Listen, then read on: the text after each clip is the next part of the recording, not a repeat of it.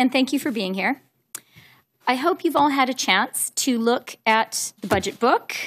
I realize it is a large budget book. J'aimerais d'abord vous faire part de certaines des réflexions qui ont mené à l'élaboration de ce budget et de la stratégie et de l'approche qui le guide. Je serai heureuse de répondre à vos questions par la suite. Les Canadiens et les Canadiennes ont été durement touchés par ce virus. Mais il y a une lumière au bout du tunnel. Nous surmonterons cette crise et nous le ferons ensemble. Comme nous le disons depuis le tout début, nous ferons tout ce qu'il faut pour aider les gens et les entreprises à passer à travers la pandémie. À l'heure actuelle, nous luttons contre une troisième vague agressive du virus. Les mesures de soutien aux entreprises et de revenus seront prolongées jusqu'à l'automne. Les changements à l'assurance-emploi seront en place pour une autre année et un nouveau programme d'embauche sera mis en place. This budget addresses three fundamental challenges. First, we need to conquer COVID. That means buying vaccines and supporting provincial and territorial healthcare systems. It means enforcing our quarantine rules at the border and within the country.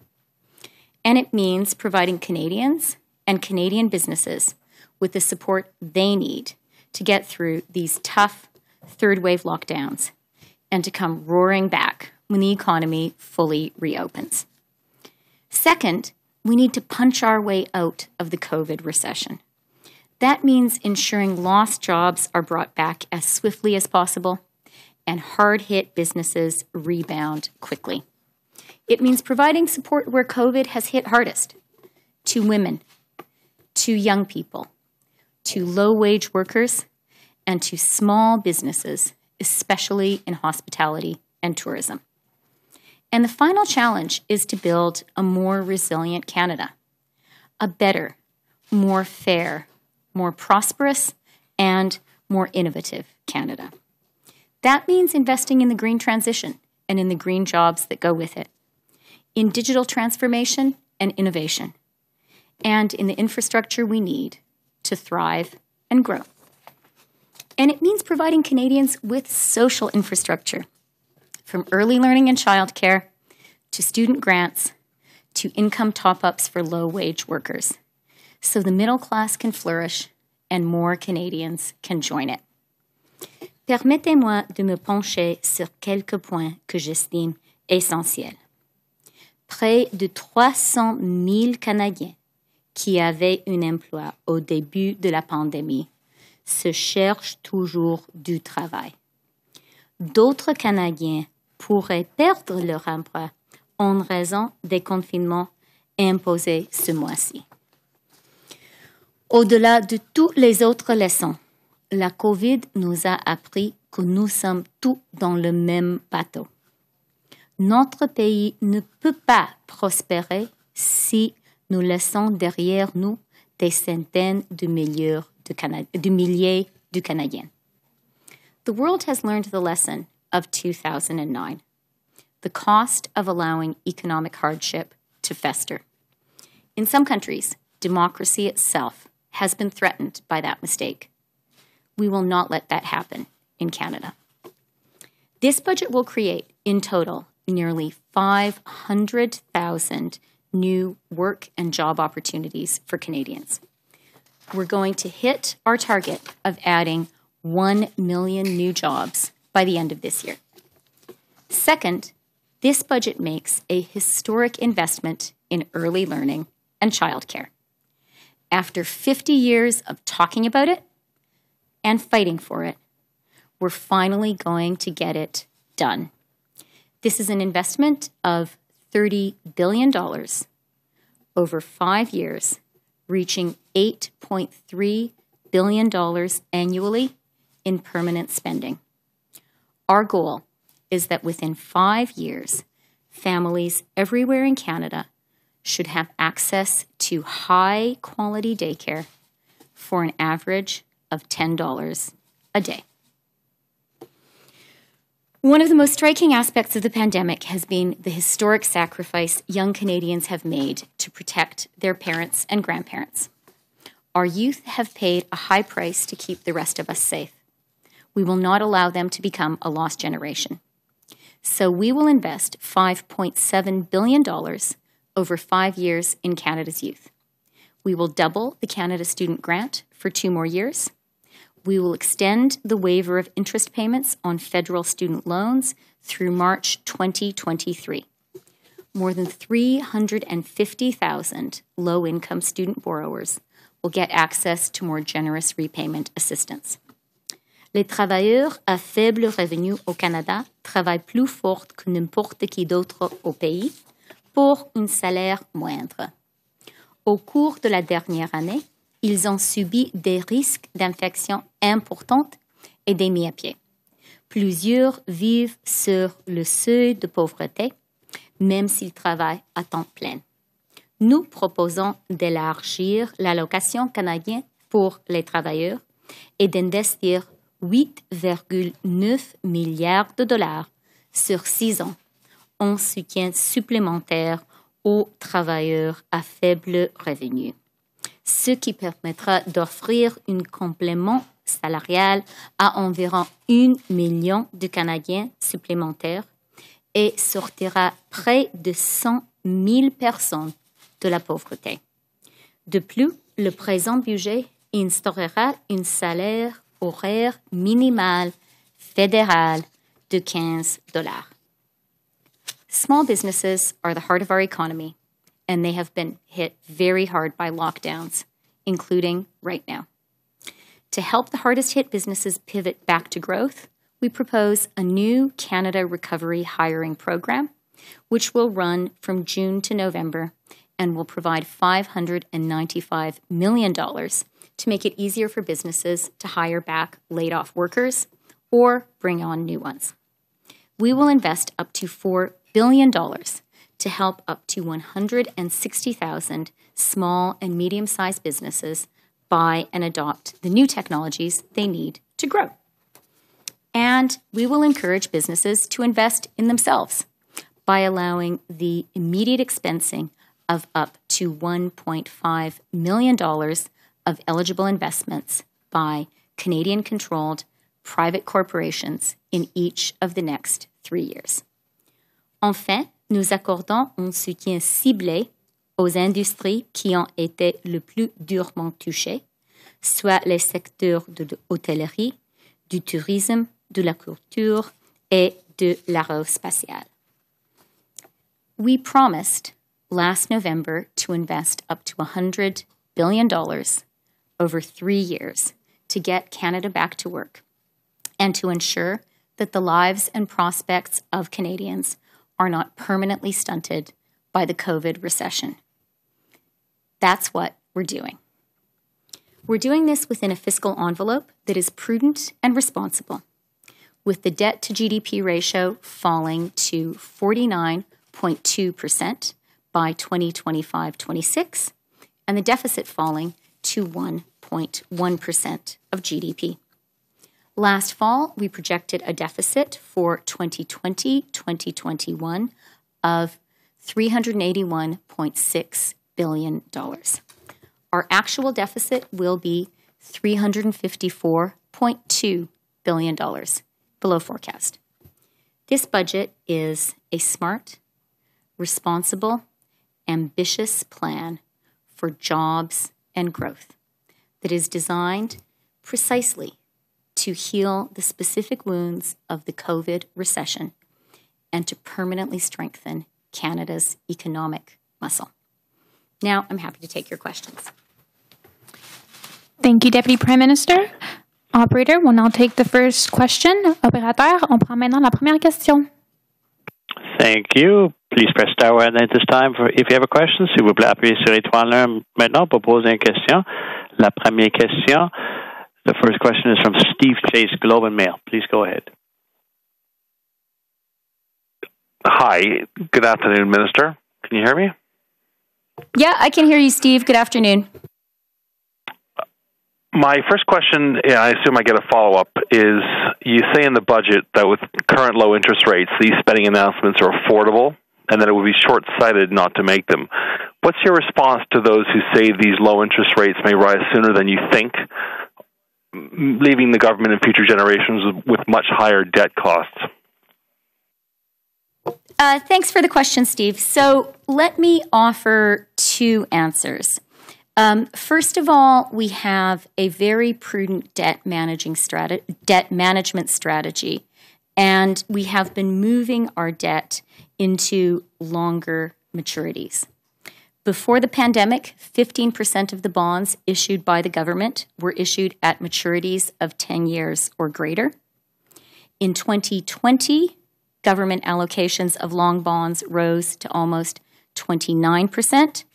In this budget, we are proposing to increase that proportion to over 42%. That is going to lead us to have the longest average term to maturity in 4 decades. So part one of the answer is we understand that interest rates are historically low today, and we're taking advantage of that for Canadians by locking in more of our debt at longer maturities at these low rates. But the second part of my answer, Steve, is I really believe that the greater danger today is not to invest in a strong recovery from the COVID recession and not to invest in stronger, more robust long-term growth for Canada. We saw in 2009 that a prolonged economic recovery, a recovery where a lot of people don't get back to work for a long time, causes real pain and hardship and really hurts the economic potential of the country. It took Canada 10 years to fully recover when it comes to labor force participation from 2009. For me, the fact that we are about more than 450,000 jobs short of where we need to be at pre-pandemic employment levels is an urgent problem for Canada, and we need to invest now to get those jobs back quickly. And I would also say the best way to pay our debts back is to invest in long-term growth. The best way is to have a Canadian economy which is growing vigorously and robustly. And that is what this budget is designed to do. Thank you. Follow up? And yes, on direct supports, why does the government believe that businesses and individuals will be in a secure enough position for the government to start phasing out the direct supports before the vaccination campaign is complete at the end of September? Could you give us an idea of what evidence backs this decision? Thank you for the question, Steve. So I think it's very important to note that we have extended the business and income supports, the wage subsidy, the rent subsidy, the lockdown support, and the CRB to September 25th. We have put in place a new hiring credit, which will run from June through November. And the enhanced EI is going to be available for an additional year. So we believe that Canadian businesses and Canadian individuals are going to need continued support while we continue to fight COVID, and we want to give them support as we move into a fully fledged recovery. Now, we are also very aware that this virus has proven to be incredibly unpredictable, and no one knows for sure what the course of the virus and new variants will be. And that is why we are prepared to act further and to further extend the supports should the course of the virus require that. Next question. Prochaine question. Thank you. The next question, la question suivante, est de Laurence Martin, Radio-Canada. La parole est à vous. Oui, bonjour, Mme Freeland. Sur la question des garderies, vous dites que le Québec aura droit à des compensations, mais est-ce que le Québec va recevoir l'équivalent de l'argent donné aux autres provinces là, pour leur programme de garderie? Est-ce que ce sera exactement la même enveloppe, au prorata de la population, évidemment? Et est-ce que cette enveloppe devra être exclusivement dépensée pour les garderies? Ou est-ce que le gouvernement du Québec pourra faire ce qu'il veut avec cet argent-là? Merci pour la question. Et en ce qui concerne les garderies, je voudrais commencer en vraiment remercier le Québec pour le leadership et surtout les féministes du Québec pour le leadership en ce qui concerne les garderies. Le Québec vraiment a donné un excellent exemple pour le reste du Canada. Le Québec a démontré que c'est possible et le Québec a démontré que l'impact économique de ce programme est excellent. Alors, premièrement, merci à Québec. Le reste du Canada va suivre l'exemple du Québec.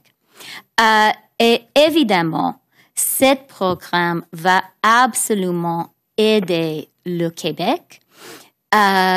Et je pense que c'est une bonne chose pour le Québec. Le Québec a un excellent système de garderies, mais ça coûte très cher. Et pour la première fois, le fédéral sera là pour vraiment aider le Québec à maintenir et à élargir ce système.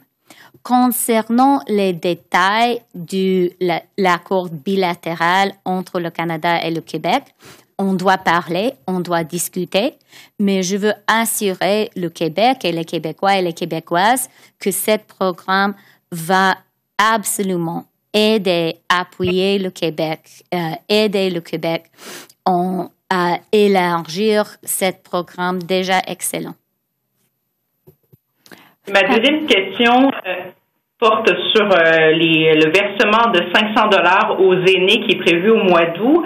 Qu'est-ce que vous répondez aux gens qui voient ça comme une manœuvre électoraliste, qui disent on sent que le gouvernement fédéral veut donner des chèques alors que des élections s'en viennent? Pourquoi ne pas avoir agi plus tôt sur les versements mensuels là, que vous comptez faire à compter de 2022? Pourquoi pas avoir commencé les versements mensuels en 2021? Nos aînés ont souffert beaucoup à cause de COVID et ils ont fait beaucoup pour notre pays, pour tout le Canada. Ils méritent l'aide qu'on va leur donner dans ce budget. Ils méritent l'amélioration qu'on va faire avec l'aide aux gens qui ont 75 ans et plus. Concernant le fait qu'on va donner de l'aide immédiatement, c'est absolument nécessaire. Nos aînés vraiment ont vécu une année très, très difficile, un isolement difficile et cette aide est pour leur aider à vraiment participer dans la vie de notre pays quand on va avoir une relance de notre économie. Merci. Prochaine question. Merci. La question suivante, the next question is from Kevin Gallagher, CTV National News. Your line is open. Hello, Deputy Prime Minister. Why do you need to spend all this $100 billion set aside for stimulus when in your own budget the forecast is actually for stronger economic growth than expected, a whole percentage point, in fact? We're spending Yeah, are you finished your question, Kevin? Sorry. Yes, I am. Thank you. Okay, no problem. Kevin, thanks for the question. The $101 billion our government will spend over 3 years is going to be spent to do 3 things. First of all, we have to finish the fight against COVID, and that costs a lot of money. Extending these income and business support programs is absolutely essential, and it is expensive. But we know the country needs it, and we know that the income and business support programs that have been in place since the beginning of the virus have done their job. They have largely prevented economic scarring, and they are one of the reasons that, as you point out, Kevin, the Canadian economy is already doing better than people forecast. So a big part of the job of the $100 billion, about $30 billion of that money, is to finish the fight against COVID. And, we said to Canadians we would do whatever it takes. We will. That is absolutely essential. Part 2 is to recover from the COVID recession, and our particular focus is on jobs and on getting those jobs back. We still today have about 460,000 missing jobs relative to where we were before the pandemic. That is a lot of human tragedies, and we believe it is absolutely essential to act quickly to get those jobs back. That is what this budget is going to do. This budget is going to put us on a path to do as we promised to do it in the speech from the throne, which is to have 1 million jobs created in Canada by the end of the year. This budget is going to create 500,000 training and work experience opportunities. From our government's perspective, the fact that hundreds of thousands of Canadians who want a job can't get one today is an urgent issue, and we are acting with the appropriate urgency to get them back to work. And job 3 of this budget is we really believe that Canada has the potential to grow more robustly and that we need to grow more robustly. And that is why we are making investments that will improve our growth for the long term. Early learning and childcare is one example. This is social infrastructure that has the potential to alter Canada's growth trajectory in the same way that NAFTA did. This could permanently raise our GDP by 1.2%. But it's expensive. It's an investment worth making. The same goes for our investment in the green transformation. I really think that when people look back on 2021, they're going to say this is the year when the world pivoted to a green economy, and Canada has to be there. We have to be in the lead of that transformation, and that's where our government is investing money to do that too.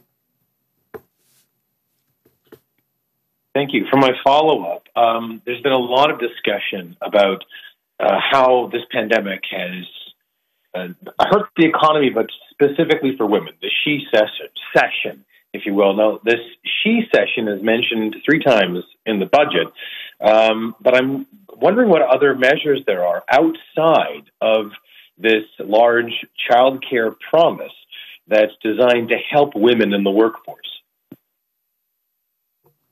Thanks for the question, Kevin. And let me first of all say, this investment in early learning and childcare is historic. We know that early learning and childcare is expensive if you do it right, and we're putting our money where our mouth is here. We're investing $30 billion over 5 years. This is going to be a transformational social investment and a transformational economic investment. Now, some people said to me when we were in the Ministry of Finance working on this budget, they said, well, you shouldn't really see this as an investment that is particularly about women. It's about all parents. And of course, I agree. It's about all parents, and it's about all children.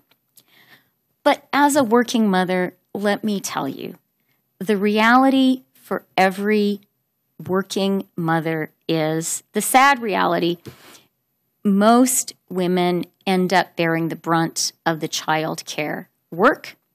And when things get tough, when child care disappears, as has happened during COVID, it ends up being women who leave their jobs. And that is the statistical reality we have seen. So the investment in early learning and childcare, in building an early learning and childcare system, this is going to be an enduring investment in making it possible for parents and especially women to participate in the labor force. And we have seen that that yields a great economic dividend, and we don't have to look far to see how great that payoff is. We just need to look at how wonderful this program has been for Quebec. So I really do not want to understate either the complexity and the difficulty of building early learning and childcare, nor to understate how transformational this will be for women, for all parents, for children, and for the Canadian economy. So that's part one. Part two, we do have some specific investments in women's entrepreneurship, in our women's entrepreneurship initiatives, and those will make a big difference. Three, we have a lot of support in this budget for low-wage workers, and that will help women too. Women, if you look, there's a real intersection of women, youth, and low-wage workers. And a young, low-wage working mother has probably been among the hardest hit people in this pandemic. So our investments in low-wage workers will help working women a lot as well. And then finally, a lot of women own small businesses. And we are making historic investments in small businesses in helping them buy and adopt and use new technologies to become more productive and more efficient. Canada's women entrepreneurs are going to benefit hugely from that. Merci. Prochaine question. Next question. Thank you. The next question, la question suivante, est de l'INADIB. Excusez-moi, de l'INADIB, la presse canadienne. La parole est à vous. Merci. Madame Freeland, bonjour. Je voudrais revenir sur les garderies. Si j'ai bien compris votre réponse à ma collègue de Radio-Canada, vous êtes en train de dire que cet argent devra forcément, quand on aura décidé de à combien s'élève la somme, l'argent devra forcément être dépensé dans les garderies au Québec pour que le Québec ait sa part. Je voudrais juste que vous me clarifiez si j'ai bien compris. Et puis, dans votre budget, vous parlez de la nécessité de valoriser le travail des éducatrices, du fait qu'elles ne sont pas assez payées. Je me demandais comment vous avez l'intention de régler ce problème-là, étant donné que vous n'allez pas, vous, embaucher des éducatrices dans les éventuelles garderies. OK. Merci. Bonjour, Lina. Et merci pour la question. Concernant le programme des garderies et le Québec et vraiment tous les provinces et territoires, maintenant, le fédéral a dit une chose importante. Et c'est qu'on est prêt à soutenir les garderies autour du Canada avec beaucoup d'argent. Parce qu'on sait que c'est de l'infrastructure sociale qui est nécessaire et on sait que avoir les garderies, c'est très important pour la croissance économique. Maintenant, on doit avoir des discussions bilatérales avec les provinces pour mieux comprendre qu'est-ce que chaque province veut, de quoi chaque province et territoire a besoin.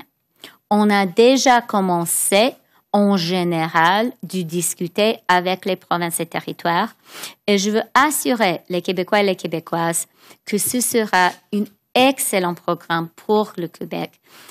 Québec fait des choses excellentes en ce qui concerne les garderies, mais ça coûte très cher et pour 20 ans, le Québec l'a fait tout seul. Maintenant, le fédéral sera là pour aider le Québec, pour aider à l'expansion des garderies. En ce qui concerne les détails, on doit le discuter. On doit savoir et comprendre de quoi le Québec en particulier a besoin. Mais je dois dire que j'espère et je pense que les discussions entre le fédéral et le Québec seront les discussions les plus faciles de toutes les discussions avec les provinces et territoires qu'on aura, parce que le Québec déjà a un système excellent. Le Québec comprend très, très bien ce que le Québec a besoin. Et on sera très heureux d'écouter le Québec et de donner Québec de l'aide pour ce que le Québec pense est nécessaire.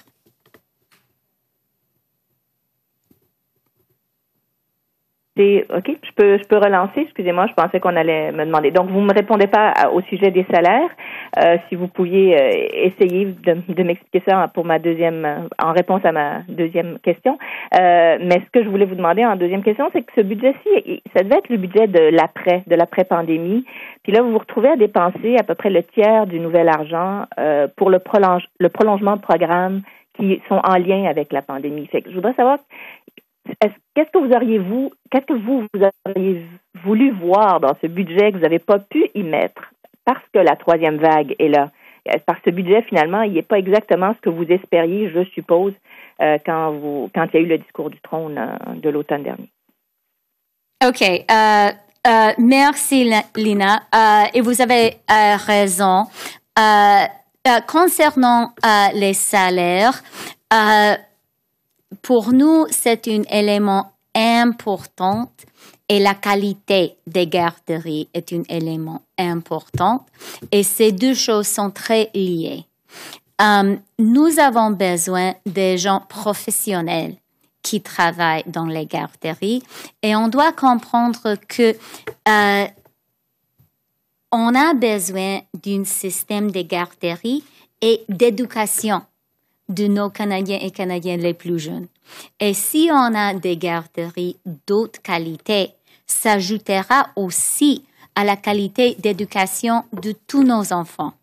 Et en 20 ans, on aura un effet économique de cette éducation excellente des premières années de la vie. Mais pour avoir ça, on doit vraiment créer une carrière pour les gens, surtout les femmes, qui travaillent dans les garderies. Et je pense que l'expérience du Québec démontre ça, démontre l'importance de la qualité, démontre l'importance de vraiment avoir des gens bien qualifiés, bien payés qui travaillent là. Mais on comprend que ça coûte cher et c'est un des éléments qu'on va discuter avec les provinces et territoires. Lina, l'autre question que vous m'avez posée, c'est une question très difficile parce que chaque ministre des Finances, chaque politicien, je pense, doivent être ambitieuses, doivent être beaucoup de rêves pour le pays. Et même dans ce budget, évidemment, on a encore des choses que on veut faire et que j'espère qu'on pourra faire dans l'avenir. Alors, notre travail, évidemment, n'est pas fini avec ce budget. Mais je dois aussi dire que je veux assurer les Canadiens que c'est un budget qui va faire le job. C'est un budget qui va vraiment aider nous tous à avoir des emplois, de croissance économique duquel nous avons besoin. Thank you. Next question. Thank you. La question suivante. The next question is from Julie Gordon, Reuters. Your line is open. Hi there, Minister Freeland. Thanks so much for taking our questions today. I'm just wondering about the measures on housing. There's been a lot of talk, obviously, recently about just how overheated things are looking. In terms of this budget, we're seeing some more details on one previously announced tax, but really nothing else to kind of tamp down that demand. Can you sort of explain that decision as to why you didn't go a little further in tackling this? Sure, Julie, and thank you for the question. On housing, as you said, we have announced that we're going to go ahead with a tax measure, and that is a tax on non-resident, non-Canadian vacant property. The idea here is that homes are for Canadians to live in. They are not assets for parking offshore money. And so this tax measure will work to ensure that that is the case. The budget also includes significant investments in housing because our view is that Canada is a growing country. Part of our housing challenge is that as a growing country, we need to continue to build more housing. It's a good challenge to have. It is great that Canada is a growing country, but we believe that it is really important to be investing in housing, including affordable housing, and this budget does that. As you know, before the budget, OSFI announced a consultation, and we are following that very, very closely as well. Right. I mean, on that last thing you mentioned there with OSFI, I think it's up to finance to sort of change the rules on the insured side of the mortgage scheme. I mean, is that something you're looking at? We didn't see any measures on that in this budget either. That's right. And when OSFI announced their consultation, we said we were following that closely. The consultation period is not up yet. Thank you. Last question. Dernière question. Thank you. La dernière question, the last question, is from Victoria Gibson, Toronto Star. Your line is open. Thanks so much. Good afternoon, Minister. I want to ask about housing as well here, specifically the Rapid Housing Initiative extension. Your government boosted the funding here to $1.5 billion, but I see no mention in this budget of changes that municipalities had been asking for. Peel Region had been struggling with using modular construction for smaller projects. The Federation of Canadian Municipalities had asked you for the ability to use stick-built construction instead of being limited to one form of new build. And there was a desire in Toronto to use future rounds of this funding for rooming houses. So I'm wondering why we're not seeing any of those commitments to adjusting the program if it's being extended with even more money. Thank you very much, Victoria, for the question. The Rapid Housing Initiative has been one of our most successful and most popular programs, and that is why we are extending it. We think that it has been doing a really good job, and as we heard from you and from the previous question, there is a really urgent need for affordable housing, and so we are investing in that space. I would also point you to a new initiative where we are putting $300 million towards converting unused downtown office space to housing. As a result of the pandemic, we are seeing some unused office space appearing in our downtowns, and we think this is a great opportunity to do some more work on housing. When it comes to municipalities, let me remind everyone that just last month, we put forward an additional $2.2 billion from our community building fund to municipalities to help them get through this final push on COVID. So we understand that they need support, and we've put some additional support there. Okay, and my follow-up on the same program, actually. The local governments have raised concerns about the requirement to finish any of these funded projects within 12 months, some saying they don't have enough runway to consult with the public or book contractors. In places like Toronto and Peel and other municipalities, they've asked you for more flexibility if this program was going to be extended. But I see from the budget that the 12-month deadline is going to remain in place with this second round, and I'd like to know why that is. Thanks again, Victoria. Look, we are always happy to talk to Canada's municipalities, and all of our ministers have very good lines of communication with Canada's mayors, very much including Ahmed Hussein, the responsible minister.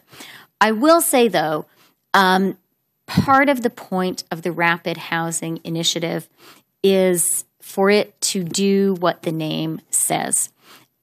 We really believe it's important to get some housing created quickly, and that's what this program has been designed to do.